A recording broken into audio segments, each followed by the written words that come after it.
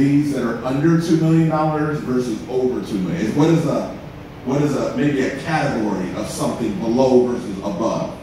Well, depending on what you have on that whatever's on that paper, depends on what that budget's going to look like. So Jamal wrote it in a way that we didn't have to spend too much, so we was able to get it right under the.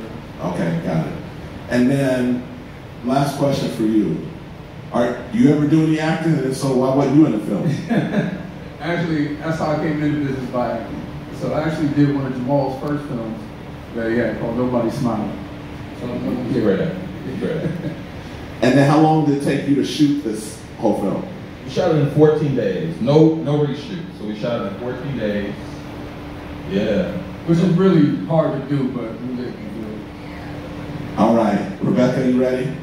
Tell us what production design means, and then describe what you were looking at and envisioning in that particular mom's house place that you saw this unbelievable artistic film.